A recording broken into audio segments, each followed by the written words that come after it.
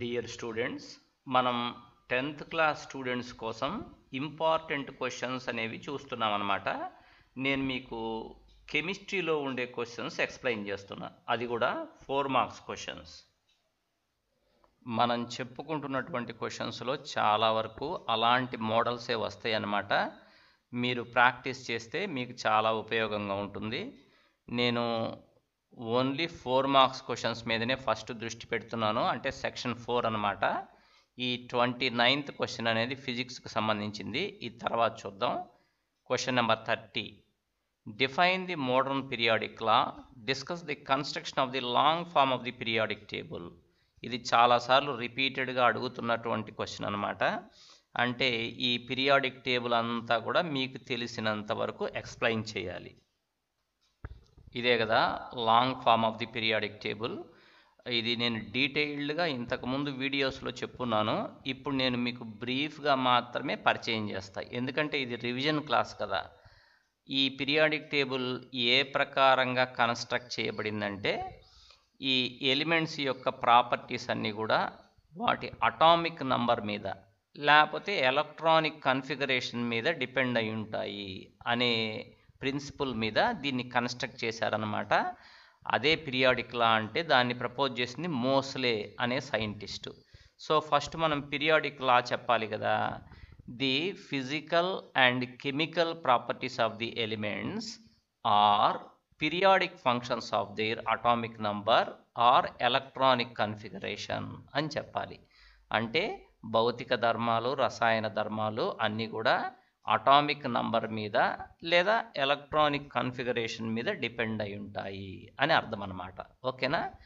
ఇది కనుక మనం గమనిస్తే ఇందులో వర్టికల్గా ఉండే కాలమ్స్ని గ్రూప్స్ అంటారు. 18 గ్రూప్స్ ఉన్నాయి. First group, second group, third group, అట్లా 18 గ్రూప్స్ ఉన్నాయి. హారిజాంటల్గా ఉండే రోస్ని పీరియడ్స్ అంటారనమాట. ఇందులో 7 పీరియడ్స్ ఉన్నాయి, గమనించారా. So 18 groups, 7 periods. ఒక గ్రూప్లో ఉండే ఎలిమెంట్స్ అన్నీ కూడా ఒకే రకంగా బిహేవ్ చేస్తాయి. అంటే వాటి కెమికల్ ప్రాపర్టీస్ దాదాపుగా ఒకే రకంగా ఉంటాయి. ఎందుకనంటే వాటి అవుటర్ మోస్ట్ ఎలక్ట్రానిక్ కన్ఫిగరేషన్ ఒకే రకంగా ఉంటుందన్నమాట. ఇప్పుడు ఈ హైడ్రోజన్కి outer most electronic configuration 1s1, లీథియంకి outer most వచ్చేసి 2s1, సోడియంకి 3s1, ఓవరాల్గా వీటన్నిటికీ కూడా ns1 అని చెప్తారు. సో ఒక గ్రూప్లో ఉండే ఎలిమెంట్స్ అన్నీ ఎందుకని ఒకే రకంగా బిహేవ్ చేస్తాయంటే వాటి అవుటర్ మోస్ట్ ఎలక్ట్రానిక్ కన్ఫిగరేషన్ అనేది ఒకే రకంగా ఉంటుంది. ఓకేనా. ఫస్ట్ గ్రూప్లో అంటే ఫస్ట్ పీరియడ్లో 2 ఎలిమెంట్సే ఉంటాయి. ఎందుకనంటే ఫస్ట్ షెల్లో, కే షెల్ కదా, దాంట్లో 2 ఎలక్ట్రాన్సే కాబట్టి ఇక్కడ 2 ఎలిమెంట్సే. అలానే సెకండ్ పీరియడ్లో 8 ఎలిమెంట్స్, థర్డ్ పీరియడ్లో 8 ఎలిమెంట్స్, ఫోర్త్ పీరియడ్ వచ్చేసరికల్లా ఇక్కడ ఒక 2, ఇవి ఒక 10, అంటే ఇది 4sలో ఒక 2, 4pలో 6, 3d ఇది 10, మొత్తం మీద 18 ఎలిమెంట్స్. నెక్స్ట్ పీరియడ్లో 18, తర్వాత 32, అంటే ఇక్కడ ఒక 18, ఇక్కడ ఒక 14 వస్తాయి అన్నమాట, 32. నెక్స్ట్ ఇన్కంప్లీట్ పీరియడ్, అంటే పూర్తిగా నిండలేదు. సో ఫస్ట్ పీరియడ్లో 2 elements, next 8 elements, 8 elements, 18 elements, 18 elements, 32 elements. ఇక్కడ కూడా 32 ఉండాల్సింది, ఇన్కంప్లీట్ పీరియడ్ అనమాట ఇది. ఈ పీరియాడిక్ టేబుల్ మొత్తాన్ని కూడా 4 బ్లాక్స్ చేశారు. డిఫరెన్షియేటింగ్ ఎలక్ట్రాన్ అంటే చిట్ట చివరగా వచ్చి చేరే ఎలక్ట్రాన్ 1sలోకి కనుక వెళ్తూ ఉంటే అవి ఎస్ బ్లాక్ ఎలిమెంట్స్ అనమాట. ఇదిగో ఈ first group, second group yes block elements. అట్లా కాకుండా డిఫరెన్షియేటింగ్ ఎలక్ట్రాన్ పి ఆర్బిటాల్లోకి వెళ్తుంటే అవన్నీ కూడా పి బ్లాక్ ఎలిమెంట్స్. అంటే ఈ 13, 14, 15, 16, 17, 18 ఇవన్నీ కూడా P block elements. Differentiating electron D ఆర్బిటాల్లోకి వెళ్తుంటే అవన్నీ డి బ్లాక్ ఎలిమెంట్స్. అంటే ఇక్కడ ఎస్ బ్లాక్, పి బ్లాక్ మధ్యలో ఇవన్నీ కూడా డి బ్లాక్ ఎలిమెంట్స్. వీటిని ట్రాన్సిషన్ ఎలిమెంట్స్ అని కూడా అంటారు. డిఫరెన్షియేటింగ్ ఎలక్ట్రాన్ ఎఫ్ ఆర్బిటాల్లోకి వెళ్తుంటే అవి ఎఫ్ బ్లాక్ ఎలిమెంట్స్. కింద ఉన్నాయి చూసారా, ఇవి ఎఫ్ బ్లాక్ ఎలిమెంట్స్. పైన ఉండేవేమో ల్యాంథనైడ్స్, క్రింద ఉండేవేమో యాక్టినైడ్స్. ఓకేనా. ఇలా అన్నమాట. సో ఇదంతా కూడా పీరియాడిక్ టేబుల్ని గురించి మీరు ఎంత నేర్చుకుంటే అంత రాయండి. నేను బ్రీఫ్గా మీకు చెప్పా. నెక్స్ట్ చూడండి, explain the significance of 3 quantum numbers in predicting the position of N electron in N atom. అంటే principal quantum number, angular momentum quantum number, magnetic quantum number, అవి 3. లాస్ట్లో స్పిన్ క్వాంటమ్ నెంబర్ కూడా. ఇవన్నీ కూడా నేను ప్రీవియస్ క్లాస్లో చెప్పాను అనమాట, సాక్షి పేపర్ ఎక్స్ప్లెయిన్ చేసేటప్పుడు. ఇది రిపీటెడ్ క్వశ్చన్, అక్కడ చూసుకోండి. ఓకేనా. నెక్స్ట్ 31 క్వశ్చన్ వచ్చేసి ఫిజిక్స్కి సంబంధించిన క్వశ్చన్, అది తర్వాత చూద్దాం. నెక్స్ట్ 32 చూడండి, కెమిస్ట్రీకి సంబంధించిన క్వశ్చన్ అనమాట. Observe the table and answer the following questions. ఏ అనే ఎలిమెంట్ ఉంది కదా, దాని electronic configuration 1s2 2s2. B అనే ఎలిమెంట్ ఉంది కదా, దాని configuration 1s2 2s2 2p6 3s2. అలానే సికి 1s2 2s2 2p6 3s2 3p3. డికి 1s2 2s2 2p6 ఇలా ఇచ్చాడనమాట. మనం ఏం చేద్దామంటే ఏ ఎలిమెంట్ ఏంటో రాసుకుందాం. ఇప్పుడు 1s2 2s2 అంటే మొత్తం 4 కదా atomic number. Hydrogen, helium, lithium, beryllium. 4 వచ్చేది బెరిలియం కాబట్టి ఎదురుగా నేను బెరిలియం అని రాసేసుకున్నా. అంటే ఏ అంటే బెరిలియం అనమాట. ఓకేనా. నెక్స్ట్ బి అంటే 1s2 2s2 2p6 3s2 అంటే మొత్తం ఇక్కడ 12 వచ్చినాయి. అటామిక్ నెంబర్ 12 వస్తే మెగ్నీషియం. ఇక్కడ అటామిక్ నెంబర్ 15 వచ్చింది అంటే ఫాస్ఫరస్. ఇక్కడ అటామిక్ నెంబర్ 10 వచ్చింది అంటే నియాన్ అనమాట. సరే, ఇలా రాసి పెట్టుకున్న తర్వాత which are the elements coming with in the same period. Same పీరియడ్లోకి ఏమొస్తాయి. Which are the elements coming with in the same గ్రూప్లోకి ఏమొస్తాయి. వీటిల్లో నోబెల్ గ్యాస్ ఎలిమెంట్ ఏంటి. నోబెల్ గ్యాస్ ఎలిమెంట్ నియాన్ కదా, ఇక్కడ రాసేయచ్చు నియాన్ అని. రాసేద్దాం కూడా నియాన్ అని. నోబెల్ గ్యాస్ ఎలిమెంట్ ఏంటి అంటే నియాన్ అని ఆన్సర్ రాసేద్దాం. అంటే నియాన్ అంటే నియాన్ అని రాయకూడదు. నియాన్ అంటే డి కదా, కాబట్టి డి అని రాయాలి. నియాన్ అని రాయకూడదు, మనకు తెలుసు నియాన్ అంటే డి కాబట్టి డి అని రాయాలి.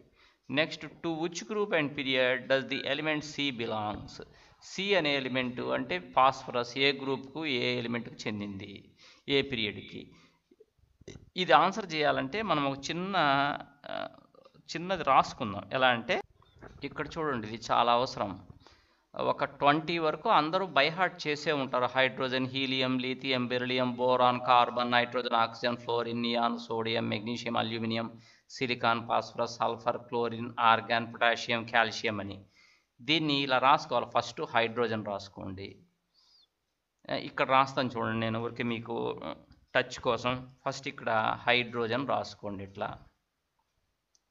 ఇంక ఇక్కడెక్కడో హీలియం వస్తుంది, దాన్ని రాయబాకండి. Lithium, beryllium, boron, carbon, nitrogen, oxygen, fluorine, neon. Neon పైన హీలియం రాసుకోండి. ఓకేనా. తర్వాత నియాన్ అయిపోయిందా, sodium, magnesium, silicon, phosphorus, sulphur, chlorine,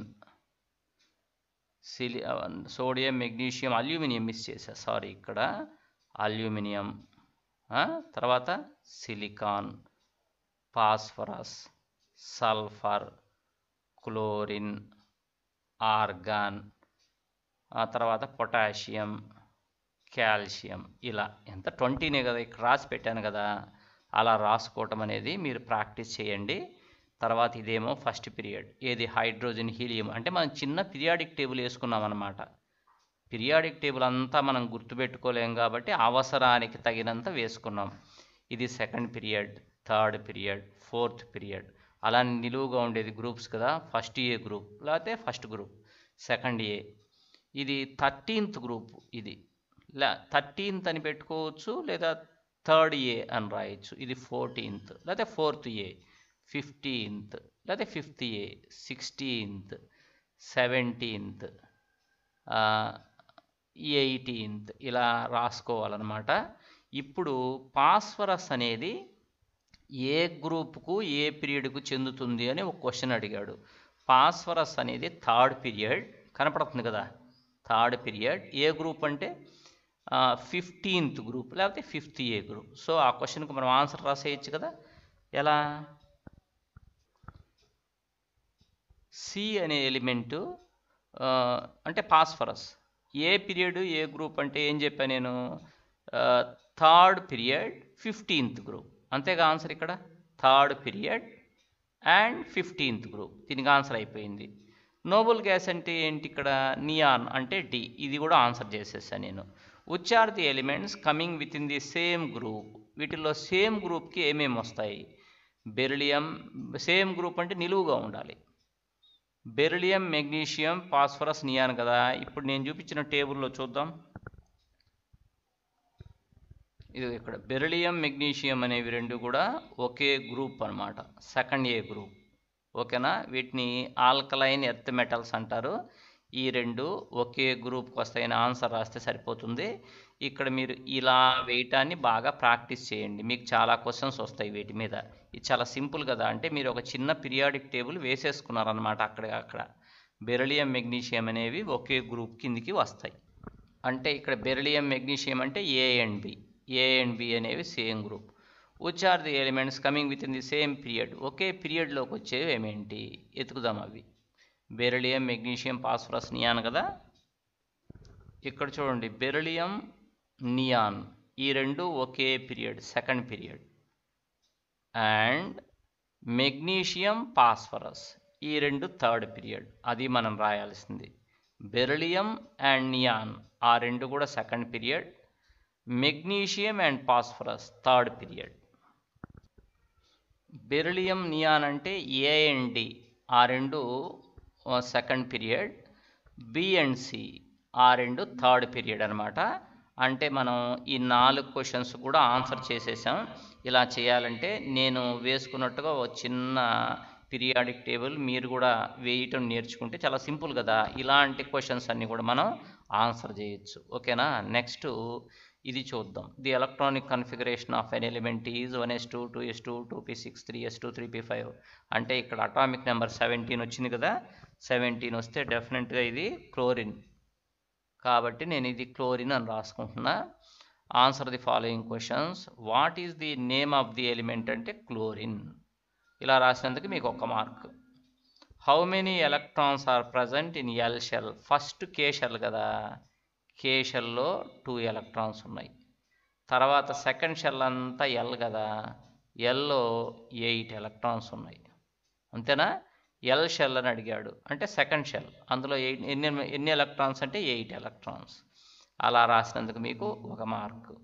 what is the N plus L value of 3p orbital? N plus L value కదా కావాల్సింది మనకి. ఎన్ value ఎంత అంటే 3నే. 3p ఆర్బిటాల్ కదా, ఎన్ వాల్యూ 3. 4s ఆర్బిటాల్ అంటే ఎన్ వాల్యూ 4 అట్లా.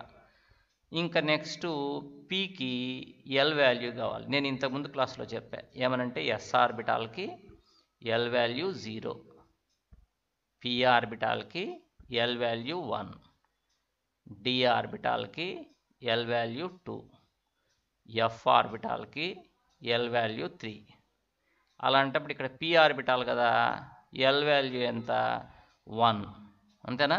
సో 3 + 1 4. చాలా సింపుల్ కదా, ఇదేముంది ఇక్కడ కష్టమేముంది. In which orbital the next electron enters? Next electron అంటే పిలో 6 అకామిడేట్ అవుతాయి, ఇక్కడ 5 ఉన్నాయి. నెక్స్ట్ వచ్చే ఎలక్ట్రాన్ కూడా ఈ పిలోనికే వస్తుంది. కాబట్టి నెక్స్ట్ వచ్చే ఎలక్ట్రాన్ ఎక్కడికి వెళ్తుందంటే 3pలోకే వెళ్తుంది. ఇంకొక ఎలక్ట్రాన్ పడుతుందిగా.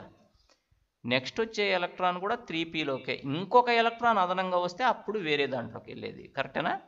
కాబట్టి ఇలా మనం ఆ 4 క్వశ్చన్స్ని ఆన్సర్ చేయొచ్చు. చాలా సింపుల్ ఇది.